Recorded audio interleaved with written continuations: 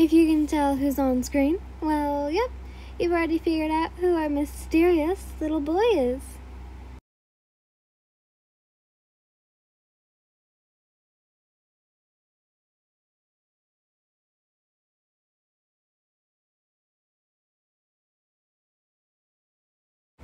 How are you feeling today, Miss Lynn?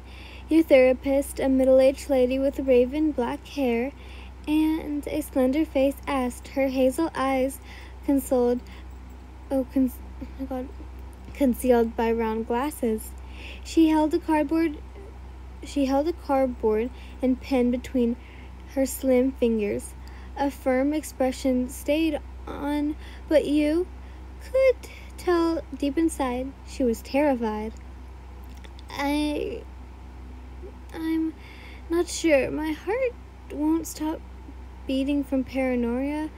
I feel dizzy, actually. You spoke without giving your thought some comprehension. Beneath your eyes sat those dark bags, imitating your lack of sleep. Take a few deep breaths, Miss Lynn. You'll be fine, she assured for the third time. She hoped you could be helped out of the trauma experience you underwent, but progress seemed dreadfully steady. You have nothing to be afraid of. Keeping everything to yourself isn't going to help, miss. So please, you need to speak out your feelings. I'm not sure where to begin from. Your hands clutched tight, gaze fixing on your legs. Fingers oh my God.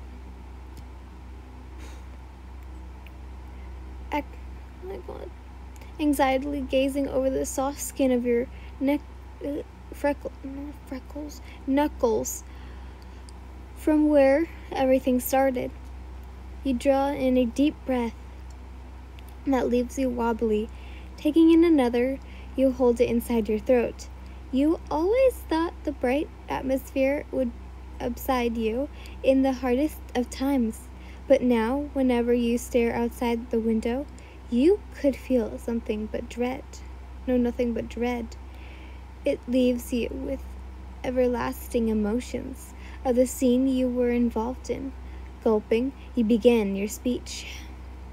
I thought he didn't like me, you continued after a moment of comprehension. Honestly, I never thought that such an innocent face would leave me scared for my life. He seemed so sweet at first. I tried confessing my feelings, but it would be rejected.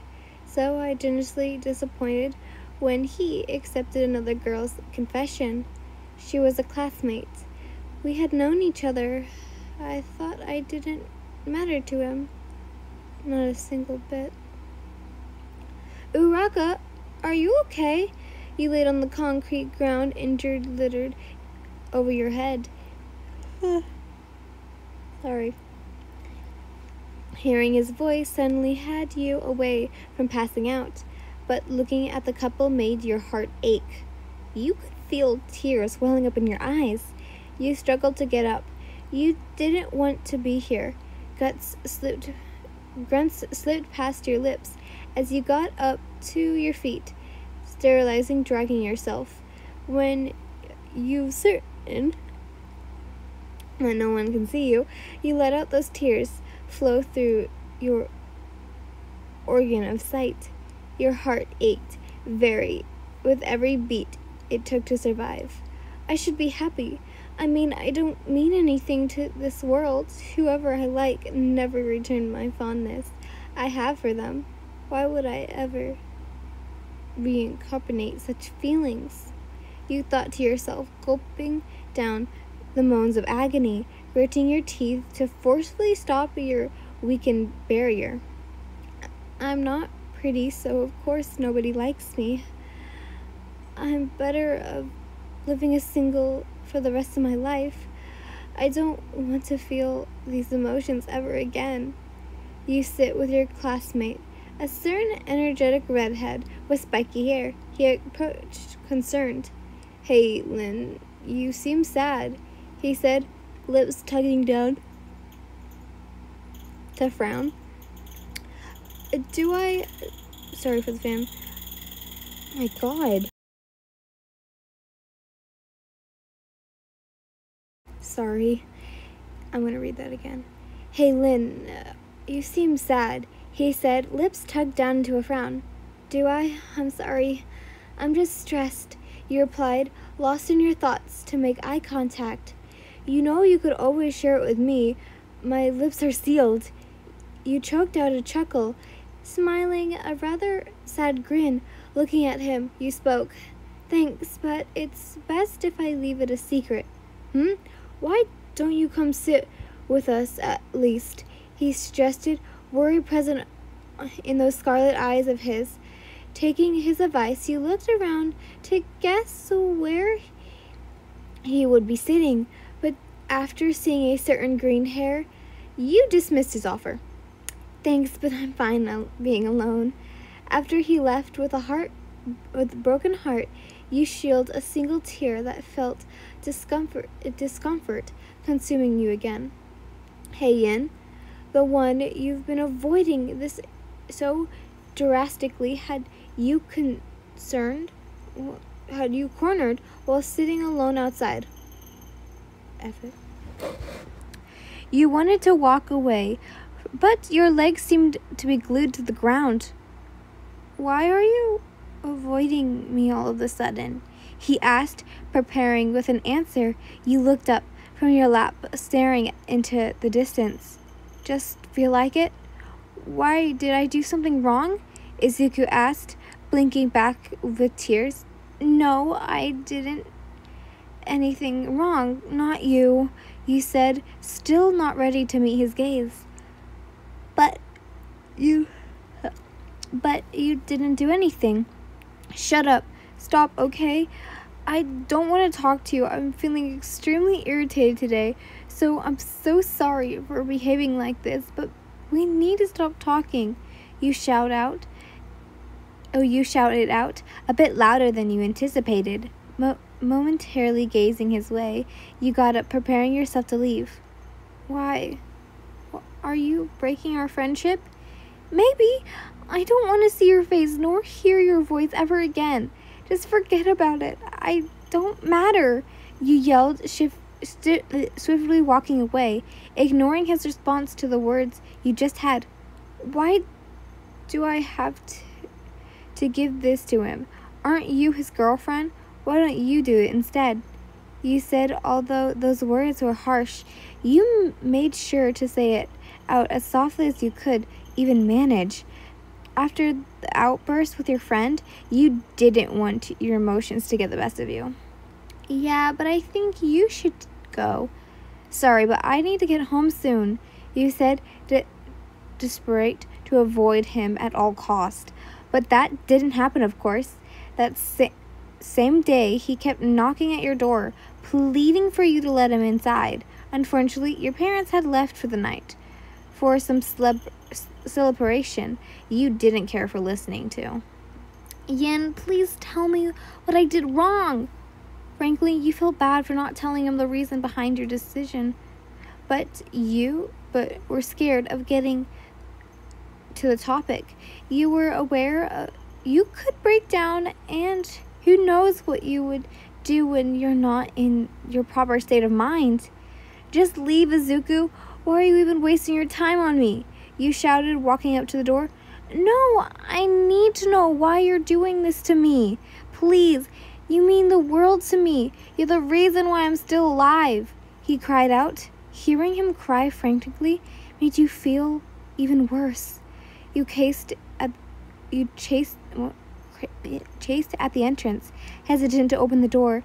Pressing your lips together, you draw back, swallowing down the tightening muscles of your throat.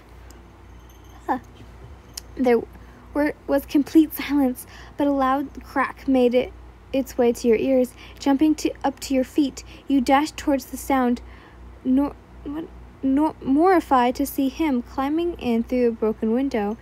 Your eyes wide, you stared at the male before you. Why did you do that? Because you're not letting me in. How else was I supposed to get in? No, leave. Leave right now. I'm not leaving, he retorted, inching dangerously closer to you. Why are you wasting your time on me? Just go away. I don't want to see your face. Why can I always change my face for you? I'm not going to leave without you. Stepping back, you stared into his deranged green eyes. Just stop it, Izuku. Stop toying with my feelings. One time you care about me, and the other time I don't even matter? Why are you doing this to me? You sobbed, not holding back your tears. He halts, wide-eyed. You rejected my feelings. You don't care. So why should I care when you don't care about me? I didn't. You slapped his hand away from you before he could try and reach for your face. Of course you didn't. Get out. Get out right now, or else I'm calling the police. No. You won't. I'm sorry for not considering your feelings for me, Yin. I'm so sorry. Please, you have to forgive me. He desperately cried out, his hands gripping your shoulders. I moved on, Izuku. I don't think I have those feelings, you replied, tugging yourself away from his grasp. No. That's not true. Please say that you're lying, Yin. Pulling away from him, you continued to back away from his approaching figure. Hearing back no response, he began to cry, even harder, hyperventilating. Clutching his head, he paced around anxiously.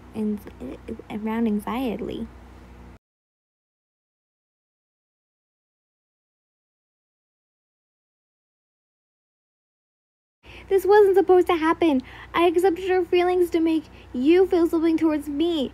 It wasn't supposed to go this way. I messed up. What have I done? He continues to mutter, a habit he developed when he's frightened. You stared at him, both confused and scared. This wasn't him. I need to do something. I need to fix this. Yin, please return my feelings, please. I promise I won't ever talk to her again. I just need you. Breathing heavily, he walks closer to your retreating body. Seeing those crazed eyes was enough to make you realize that you were in trouble. Running as fast as you possibly could, you managed to reach the staircase before you're grabbed by your deranged friend, who had you such in a tight grip. Thrashing and squirming, you tried to elbow him in the face, but that didn't lose his clutch on you. Stop being so mean, Yin! Dropping you on the ground, he mounts himself on top of you, struggling to keep you from running away. Having your arms reframed, you coiled your head back to hit head with his, quickly carrying away. He groans in pain, holding his aching head. Filled with rage, he drags you back, this time gripping your neck. I really need you, Yin. Please, stop. Suddenly losing consciousness, you struggle to escape declines, moments slowing down, your vision growing foggy. After that, you weren't sure how you were saved. The neighbors had heard the commotion, so they had called the police. Fortunately, they arrived just in time. As for Izuku, you don't know what happened to him. Do you know where he is, Miss Lin? No, and that's the thing that keeps me scared for the rest of my life.